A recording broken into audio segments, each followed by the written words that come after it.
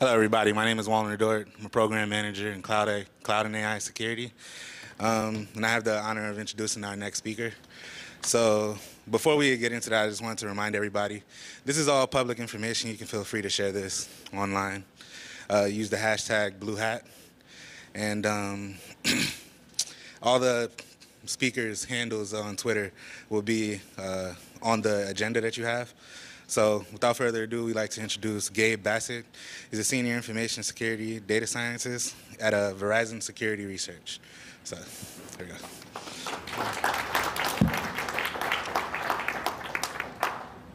Okay, let's see.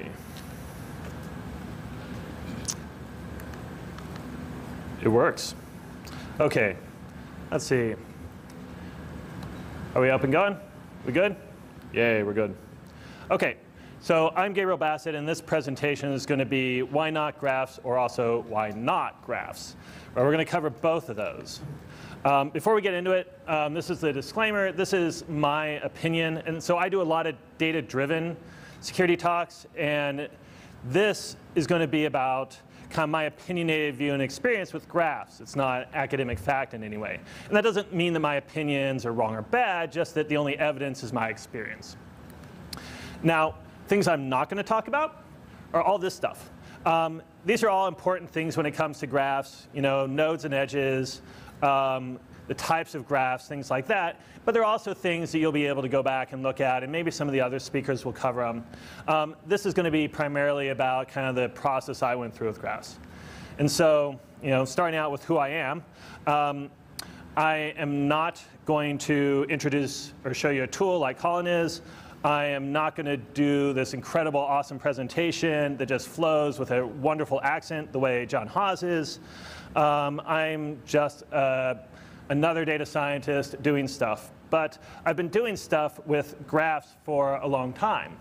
I started back in 2011 in a room that was kind of like this. It's one of these government rooms, right, that doesn't have any windows. This one was underground. It was like, had room for like 120 people, and there's like 10 people in it. And I had a problem, because I was getting all this cool information, right? This cool intelligence about who is attacking what, where, and like all these super awesome details. And the problem was I couldn't do anything with it. Like, there's no way to take that information and make it actionable to the broader audience. And this was really frustrating me, because I wanted to make all this information very actionable and be able to make use of it. And so one day, it's like the end of the day, I'm walking past one of my friend's cubicles, and he knew the problem I was having. He goes, hey, you know, my company had this project that we did a year or two ago, and it used these things called graphs. And his company, because he was a contractor, he's like, you know, I don't really know a lot about them, and the project didn't really go anywhere, but you know, it kind of seems like something that might fit what you were doing. And so I didn't know anything about graphs in the mathematical sense at the time, and really neither did he. And so we did what any good researcher would do, and I went and looked them up on Wikipedia. And you know, that's a good starting place. And the more I learned about them, the more I realized that they were something that I really liked. It made a lot of sense to me. And so now in the government, for those who have worked in the government, you realize you don't just get to go install software. But what you do get is you get Microsoft Office. And so I went and implemented Bayesian network inference in Visual Basic in the back of an Excel spreadsheet. We put the nodes and edges in here, and now you can put in like the place and like an indicator and a person, and you could have them linked up, and you can, you know, do inference through it. And I was super proud of this. I wasn't a programmer at all at the time. I showed it to my boss, and she said, Gabriel, you know that we don't make tools. This is not the high point of my career. But I kept going. I left, did a little work, invented new stuff, got another job. But the graph stuff stuck with me. And so, let's see. The next part is to figure out when to use graphs and when not to, because a lot of times graphs either make sense to people or they don't. And this is kind of an example from Grapl, which we'll talk about later in the day, I think after lunch. You can think about data in kind of two forms. It can be a graph or it can be tabular, and people kind of lean one way or the other. And one thing I found over time is that a lot of people, the graph is just never going to make a lot of sense to them, working with it directly. But on the other hand, there's a lot of people that once you learn about graphs, it's just like, it's mind-blowing. Like, it's like, this explains everything, right? The whole world, it's all graphs. And it certainly is for me. Like, I understand things that way. But that's kind of a problem, because the reality is, while everything can kind of be explained that way, it's not always a good idea. And so I saw this kind of marketing slide in a blog a couple days ago. And I kind of like it because, right, you know, databases, oh, there's no use. Graphs, they do everything. And the only thing I can say is if you think that there's no trade-offs in using graphs, that means you just haven't used graphs. There's a lot of trade-offs in using graphs. And so you need to understand where to apply them and where not to apply them. Now, the things that really affect where to apply graphs and where not to are kind of, one, how is your data structured, and two, how are you going to be querying it? And so if your data is a lot of tripoles, so A is related to B. We just heard in the last presentation about relationships. A is related to B, and you've got a lot of different A's, and you've got a lot of different B's, and they're spread out, and none occur a whole lot. You know, maybe it makes sense to structure your data as a graph. And so in my original problem, I had all these disparate things like location data, data about an individual, technical data. And it was all very disparate, and so it made sense to structure it as a graph. In my current job, we structure a lot of our breach data as kind of hierarchical JSON. And any individual record may have only a subset of the relationships. And so we're still currently able to flatten it out due to a couple peculiarities about it. But it may make sense to go and change it to a graph in the future. On the other hand, if your queries are very graph structured, it makes sense. And so, like, who here has heard the term "think like a vertex"? Anyone? Yeah. It's from the original Pragel paper from Google. And what it means is that your algorithm starts like at a node, and then it looks at its neighbors, and it makes a decision. And then it moves to another node and makes a decision there. And you get kind of this sequential query through your data. And so if your queries are very much like that, like A going on to B, going on to C, going on to D, a lot of times that kind of lends itself to a graph-based query. Like in the last talk, we weren't necessarily querying graph data, but we're using a very graph-structured query to get to the data. And that's why, you know, the graph structure helped in that case. Now, on the other hand, sometimes graphs are not the best choice. And this is one of my ugly graphs. We'll talk about visualizations later, but this is just demonstrably ugly. So to understand when not to use graphs, you kind of need to go back and think that even though you may think in terms of graphs, your computer doesn't necessarily, right? Your computer's memory is sequential. It doesn't store it in a graph the way your mind does. And so traditionally, there's a couple ways to store it. You can store them as linked lists, which are slow to write, and you can store them as matrices, which are slow to read. They all have their disadvantages. And this isn't to say that this is like the state of the art. Even years ago, Georgia Tech had a program called Stinger, which did linked lists, but it put like blank pieces of memory in the list so that it could shift data back and forth much more quickly. And so there's probably a bunch of stuff that's been done to improve this, but your data is still being stored sequentially, even if you are interfacing with it, and even if your visualization or storage of it is as a graph. And so because of that, you need to think that since it's being stored linearly anyway, maybe it makes sense for me to store it that way and to actually work with it that way. Because I think that we mentioned in the last talk relationships, and as you start to think in terms of graph, everything starts to look like a relationship. And then we go, well, if it's a relationship, it must be a graph. But right, in a database, like a row in a database is called a relationship for a reason.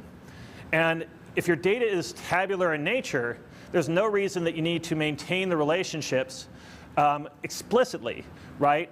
Your relationship may be maintained by just having a bunch of sequential blocks of memory, so that this entire column right here is a bunch of spots of memory, and then followed by this one. Oh, come on, laser. This one, and then this one, and this one, and the memory. And to get to each, you just take your offset of your row, and then you add the length of the vector, and you can quickly move through memory. In fact, something like this stored in R, these strings are pointing to a global cache, and so they don't even take up a whole lot of additional room. And this is just a Boolean one. And so you're not necessarily wasting a lot of memory, and potentially you're gaining a lot from a structure perspective. On the other hand, if your queries are very verb-based, and so I used like the dplyr verbs down here, but you could also use SQL verbs. So select, where, from, things like that. If your query fits that structure and isn't so much vertex-based, you may want to be querying using tabular data.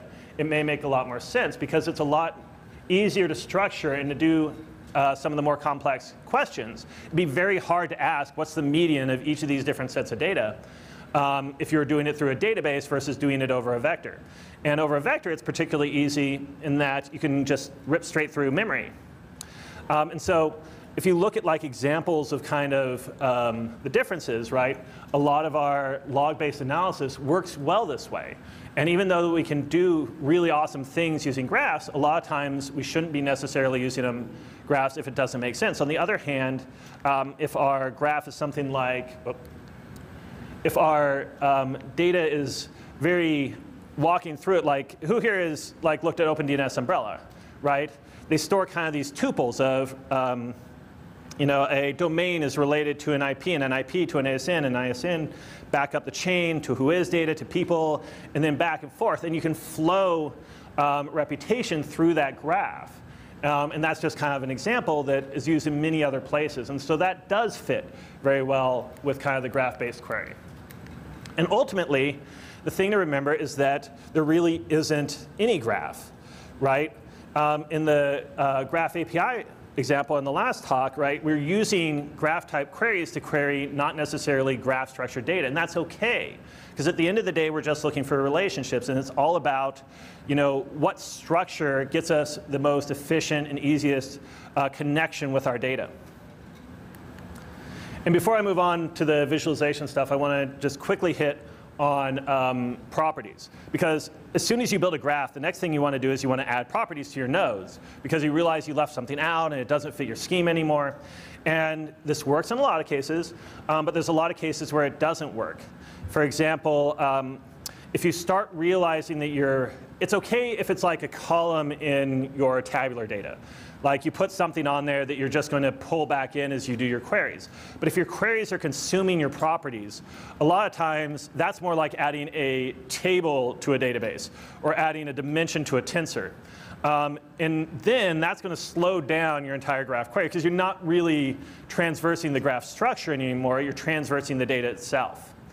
And so if you find yourself putting properties on nodes and then using those properties as part of your query, it's a good sign that you may want to look back at the structure of your data. Now, after you start using a graph, the next thing you're going to want to do is you're going to want to visualize it. Because we all love graph visualizations because they look really cool. The problem is sometimes they're good and sometimes they're bad. And so good graph visualizations, not necessarily pretty. This isn't pretty, but it's good. And it was the quickest example that I found when I was looking through the body of graphs I had. The reason this is good is it's got 2 to say 30, 40, 50 nodes, like 3 to 4 dozen nodes is kind of a good upper limit. For not highly interconnected data. You can see all the edges, you can see the labels on the nodes. You know, and when you have a graph like this, it has a small number of nodes, you can see the labels and you can read the edges, you can kind of look at the relationship between these. What this is the relationship between actions and attributes in our public various community database of breaches. And so incident happens, an action happens, it compromises an attribute, and then that can lead back to another action, and eventually the incident ends. And this is something that, like, if you're comfortable with graphs, if you think in terms of graphs, like, you can look at this and you can get information from it. The next type of graph visualization that I don't see a lot of, but I really wish I'd see more of, are structural visualizations. So you couldn't read any individual piece of information off of this. You know, that's just obvious from the beginning. But you can read structure. Does anyone want to take a guess at what kind of structure they're seeing here? Yeah, it's a tree. It's a topology. This is a network topology from a large company. And what it is it's the hierarchy of the routers and switches in the IP space. And the cool thing about this is if you were to take this and you were to take different organizations and lay their data out in the same way, same data, same way, you would start to see the structural differences between the individual companies by looking at the differences, as long as you laid them out the same way and structured the data the same way. And this is one of those graph visualizations we very rarely see in practice. But I think it's a very powerful one, looking at the differences in structure of the graph. And then there's just telling a story or making a point with the graph. This one, there's nothing you're going to gain from just looking at it. It's kind of pretty. But it really makes a specific point. And so I used to work at this organization where the CIO had his all hands, and he was always running a little behind. And so his VPs would be sitting in there kind of hanging out. And I would print these things out, and I would take them in to show to the VPs. And so I'd say, hey, what this is this is the connections between everything in your network. This is a computer talking to another computer. And you know what? That lime green one right there, that talks to more than anything else in your network. You want to guess what that is? Anyone want to take a guess? That was their guess as well. And it's a good guess, except they had 50 domain controllers. And so that load was, it turned out, spread across a bunch of systems. That is the PAX server. Anyone know what a PAX server is? Proxy autoconfig. That tells every single one of every computer in your entire network how to talk to every other computer. And so if you control that, you control how all the computers in the network talk to each other. And that was the most central server because they had one PAC file server. And it turned out that that server wasn't really high on anyone's security list, right? Because it just kind of sat off the side and did its thing. That's a profound message. That's important. And that's a significant thing to know. Another was this. And so we took kind of the same connectivity graph, and we infected one system at tick 0. And then we're showing tick 1. And so at tick 1, every tick, we spread the infection at like a 70% infection rate. In tick 1, not a lot gets infected. At tick 2, it's starting to look like a lot. At tick 3, it's the majority of stuff. And at tick 4, it's like almost everything, right? And this was explaining the story of here's what happens if you get something that's going to spread heavily inside your network. Here's how quickly it's going to take over, right? And this is, again, we handed out kind of as a handout. This was a significant thing. It made a big message, and it explained the need for segmentation and control over how individual systems talked internally. Now, on the other hand, there's lots of bad graph visualizations. And I'm going to apologize to Theo up front because this is an absolutely beautiful graph. It's from a tool called Open Graffiti that some folks on the OpenDNS team made. And it makes these just beautiful 3D visualizations. The problem is I cannot figure out for the life of me how to actually use this. It's beautiful, but it's not necessarily actionable. And every single person in this room who's ever done anything with graphs has made a visualization like this. Something that was beautiful, and you want to show it because it's so awesome, but you can't do anything with it. And so as users of graphs, we need to be aware that that happens. And we need to be prepared to understand and to explain to people like, look, we're showing you something cool, but let's get to the actionable stuff. Because people who are not used to using graphs look at this and they go, OK, what am I going to do with it? And they feel like they're failing when they can't come up with some divine insight from something like this. And then they get frustrated with graphs and they go on. And then sometimes you get to graphs that are just so big that you're never going to visualize them well. Let's see. This type of graph, you can use this up to maybe 300,000 nodes or so, as long as they're not highly interconnected. But once you get over that, your graph's going to start looking like this. Or if you've got a highly interconnected graph, it's going to look like this. And it's going to be ugly, and you can't do anything with it, and there's no point in showing it to anyone. This is one of my graphs, which is why there's no citation on it. I make ugly graphs, too. But there's things you can do about it. And so first thing you want to do is filter, right? This is, who here is familiar with Bloodhound? Yeah, a good number of people here. That's good. I was talking to Stephen Few, who's a visualization expert at a conference years ago. And I asked him, what would you do to make graph visualizations better? And because with normal visualizations, bar charts and point charts, you can do a lot. You can scale axes. You can improve how the tick marks are laid out. There's a lot you can visually do to make a graph better. Or excuse me, make a figure better. With a graph, his answer was there's no good solution. You're not going to do any of those things to make it look better. What you can do is you can filter and you can group. And so you see that they're grouping a couple of nodes together here, and then the edges associated with it in and out are grouped. You can filter. These are what make a graph look better. If you have a large graph, and you're going to want to read nodes from it, you're going to have to get down to those 2 or 3 or 4 dozen nodes. And you need to be able to group nodes to be able to do that. Also, I think that interactivity plays a big part. The ability to mouse over a node and see information about maybe here's how many nodes are grouped below it, or here's its labels or its properties, things like that. Interactivity helps a lot, and it helps keep the graph from being uncluttered. Also, animation can now help a little bit. In fact, there's some really cool tools. This thing just came out like a couple weeks ago, I think. But it's a tool that's all about grouping in graphs. And you've got these really awesome subgraphs underneath here and labels. It's really cool how they are visualizing the groupings. Now, the question then is, how do you determine what to group? And sometimes it's easy because everything has the same property. A more generalized solution, I think, is entropy. And I really this is from 2013, from AT&T, I think, yeah. These maximal entropy summary trees. And the idea is that you want, as you roll up, you say, I want to have at most 30 nodes or something. And so what you want is the maximum entropy between nodes so that you're grouping like things into each node. And I think this is a great way to do it. This works on trees. In fact, there's an R package for it. I've written an algorithm that will do this in more generalized graphs, and this happened back in 2013, so I seriously doubt I'm the only one who's ever bothered to try to do that. So I'll bet that now you could find multiple implementations to kind of use entropy to group your graph. The other portion is you need to think about how you're going to lay it out. I literally just took whatever graph I worked on last in Gephi and opened it up and laid it out a half dozen ways. And some of these are far better than others, right? Let's see. This one, the middle one right here, I think I dislike the most.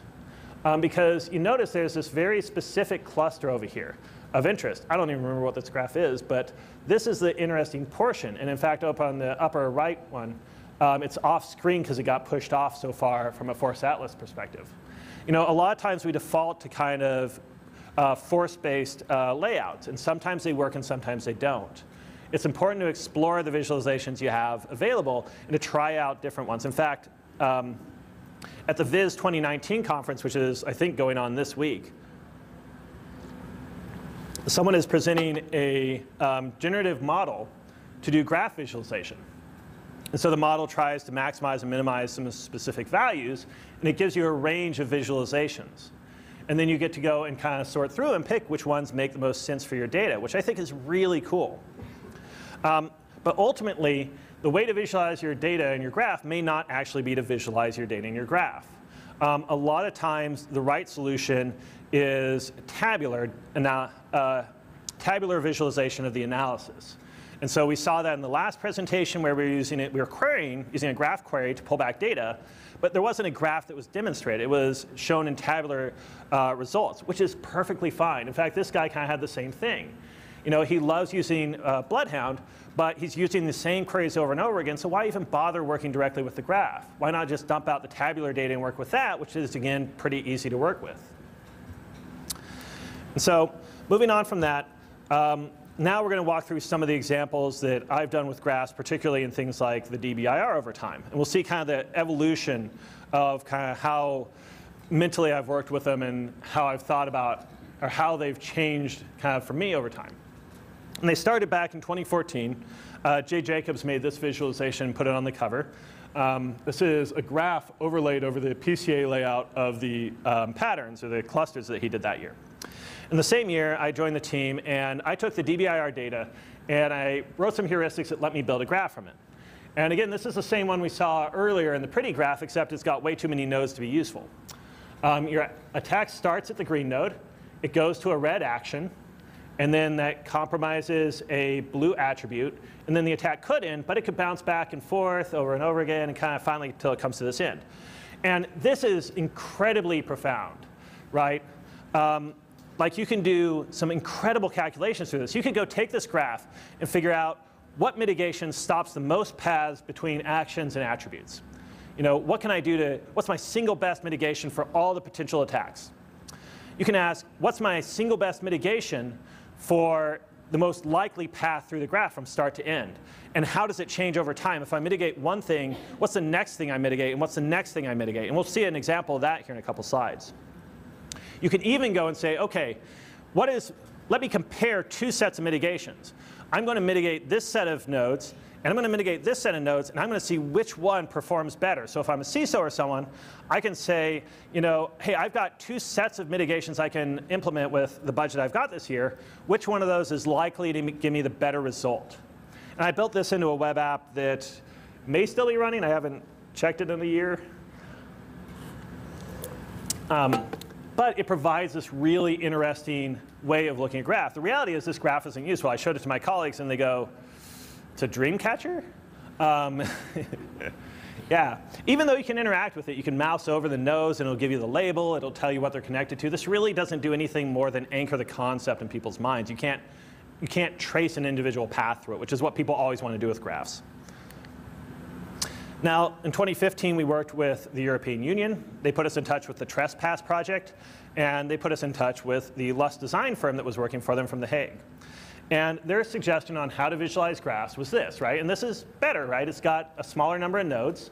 It's an arc plot. But still, this isn't actionable. You can't do anything with this. This data would probably be better as a pair of bar charts, because you can take the nodes and you can build bar charts out of them, and you can take the edges and build bar charts, and it'd be much more immediately actionable and useful to people working with it. Even though this is interactive, again, you can mouse over this stuff, you get all sorts of cool stuff from looking at it. And so as we moved on to 2016, instead of showing the graph so much, we showed the analysis. We still had that picture in there, but this time we showed the analysis that we were doing on that kind of the Dreamcatcher graph. And this is the kind of figure you got. And this is profound. Like, this could still drive people's security projects and programs, because it turns out that there's really only two types of attackers. There's the attackers that if they fail, they use the same attack on a different target. Then there's the attackers that if they fail, they use a different attack on the same target, which is you. This is 85%. The first one is 85%. The second one is 15% of all attacks. The second one are the advanced attackers. And the reality is, if you mitigate that one path that those attackers are trying for the first type of attacker, they go on. And so your first couple mitigations, and these are based off of incidents, and so you see things like DOS that don't cause breaches. They just compromise availability in here. But you get the same thing if you were dealing with breaches. The first couple mitigations make a huge impact, because you're effectively eliminating the 85% of attackers who won't try a second type of attack against you, because they all use the same type of thing. Once you get past that, the last 15 is incredibly hard to mitigate. And the reason is because if you get down into here, if you mitigate step one that they try, they don't go on to the next target. They just try the next dot. And so you have to remove all the things that they could potentially try to get rid of that attacker. And so it becomes very expensive. You don't get any additional benefit from these until you've mitigated a lot of them. And this is something that could drive an organization's security strategy.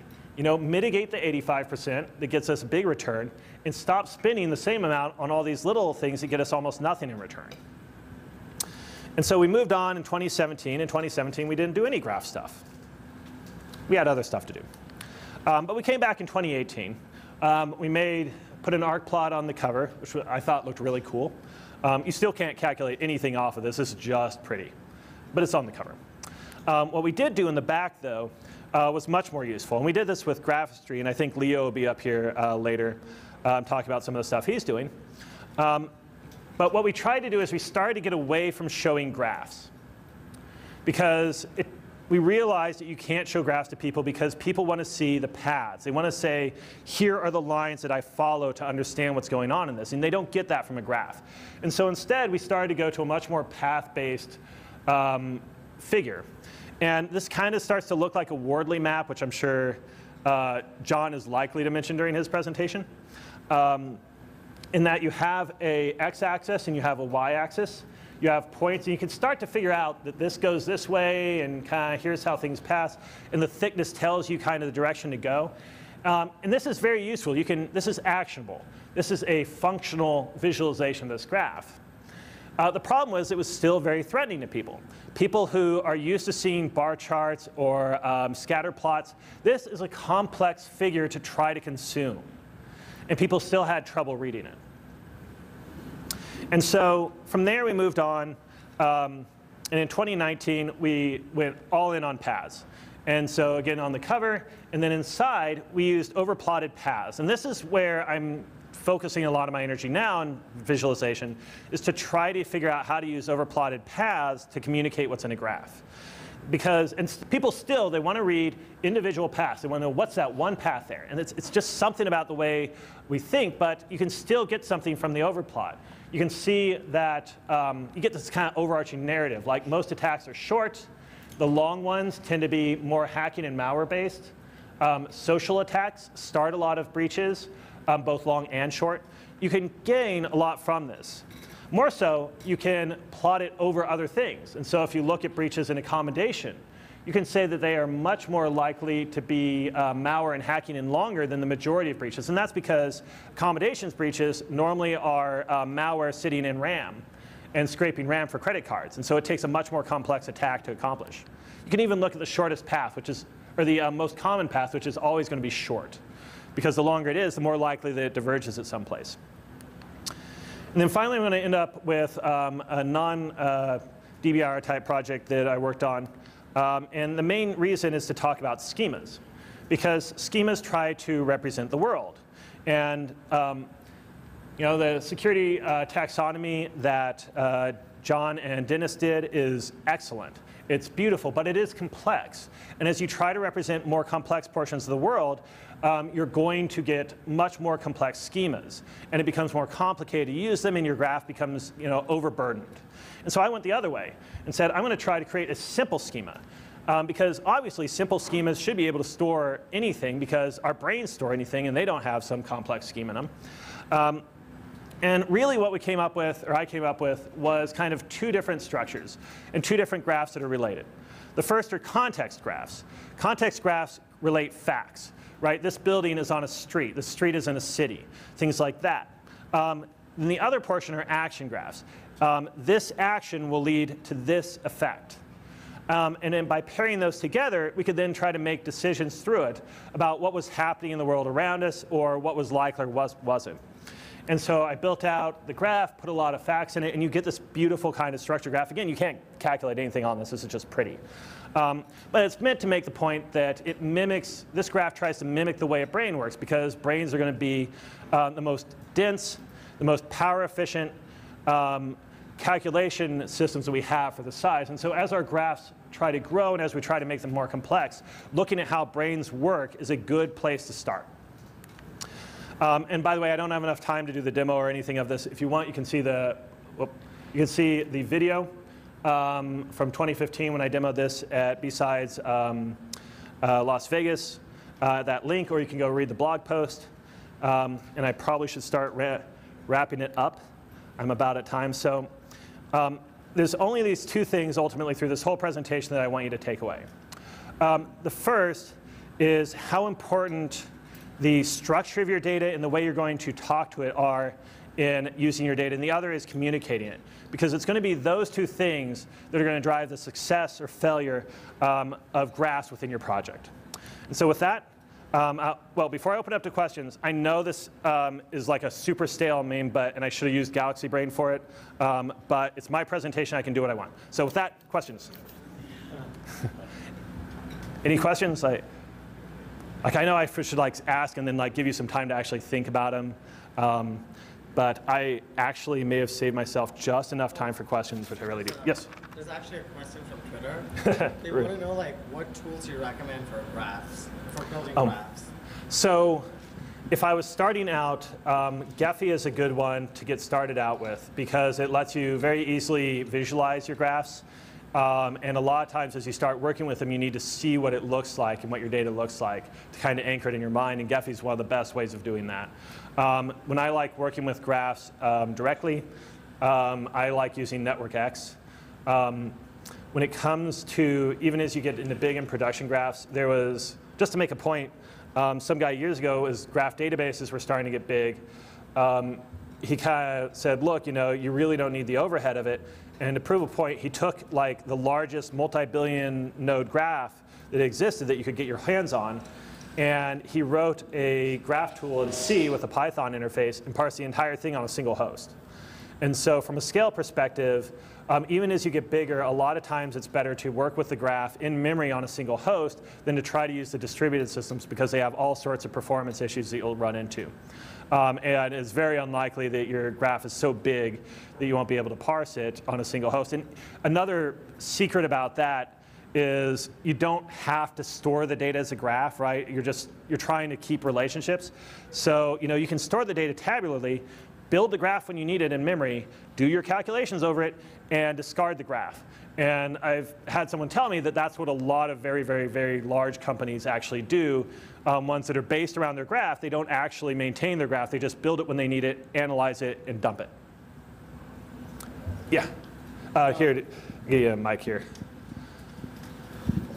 Name's Will.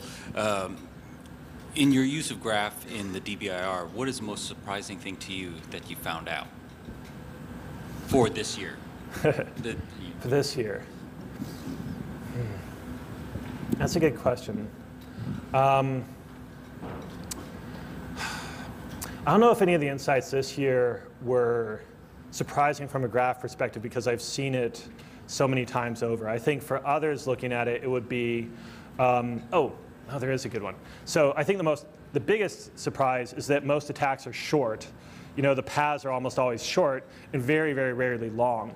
But the other thing I think is really cool is that specific actions start breaches, specific actions continue breaches, and specific actions end breaches.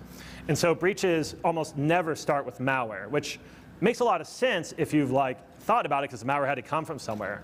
But if you haven't thought about it, it's like, oh, gee, if I see malware, maybe that means I need to look back in time where it came from. On the other hand, breaches almost never end with social attacks.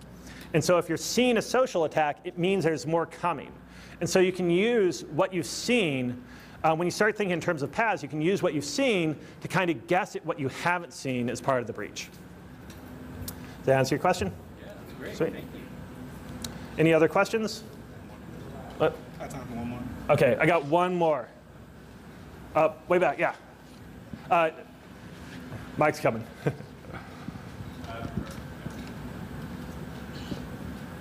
Yeah, so first of all, thank you for the talk. On the analytics side, what are maybe the starting points you'd recommend folks for, especially for security applications, of areas that would be most useful to start with, similar to what you said on the tooling side, but more on the algorithm side? So you said on the query side rather than the algorithm side, or the what like side? page rank and centrality, that kind of stuff. Oh. What do you find actually useful for security practitioners, if anything? So this isn't actually an interesting question because I think a lot of times, we get into graphs and then it's like anything else. You see, you'll initially see these specific algorithms like breadth first search and depth first search and page rank and centrality and all these kind of common algorithms, and you feel like, oh, I saw those, but that must just be the beginning stuff. There's probably much more complex stuff, and I mean there is complex math you can use against graphs to kind of determine more interesting stuff, but the reality is a lot of times the simple stuff works, and so running something like PageRank just basically does random walks around a graph and kind of helps you determine what's most important in it. Centrality is kind of a different way. A lot of times it's eigenvector centrality, which is similar to PageRank anyway, but it's figured out what's the most important node in my graph, what's central to it, or how do I get from point A to point B. Another one is minimum cut, which says what do I need to remove, what's the minimum edges or nodes I need to remove to separate two portions of the graph. But start with that simple stuff. Whatever tool you're using, just start with the algorithms it has involved, and instead focus on the question you want to ask the data, not so much, am I trying to use the most advanced algorithm? So with that, that's probably my time. Yep. Thank you.